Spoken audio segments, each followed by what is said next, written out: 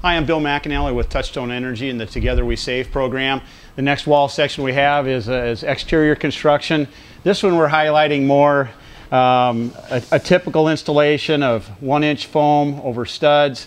Like we've mentioned in the other exterior construction one, you can sheet the outside with OSB and cover with foam if you want the extra structural strength. Usually what we do though is not put any OSB or plywood on the outside of the framing, is use 2-inch metal wind bracing and run at least 2 in each corner, so you would have 2 going one way and then 2 the other, so 90 degrees to that.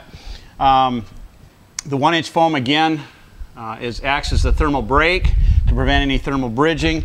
We have the commercial Tyvek on the outside, house wrap, sometimes home wrap. They're all pretty much the same product, but the commercial wrap again is for if the builder is going to be taking a little bit longer on his house. Now there's another product called stucco wrap and then drainage wrap. They look like an accordion when they're just tall fissures and deep fissures and ridges, so that you can put that behind your siding as a drainage plane. It works very well, so if you don't want to go with the wood strips or plastic strips to hold your siding out, you can use that product. This shows what pretty much in Iowa what we're using most of the time anyway is vinyl. People that like vinyl siding.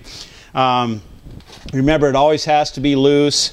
You have to be able to move it back and forth, otherwise it voids the warranty. But customers have to remember that any siding, even cladding like brick, that moisture always gets through it. So attention to detail on the drainage plane, the rain screen, everything behind the siding to keep that water out of the cavity. We have to really be paying a special attention around windows, doors, any perforation, because we have to remember that for every 10 miles an hour in wind, that any rain-driven wind, or wind-driven rain, it'll climb at least an inch behind the siding. So if we have a 40-mile-an-hour rain, or 40-mile-an-hour wind, it's going to drive the rain in and drive it up 4 inches. So we really have to pay attention to detail.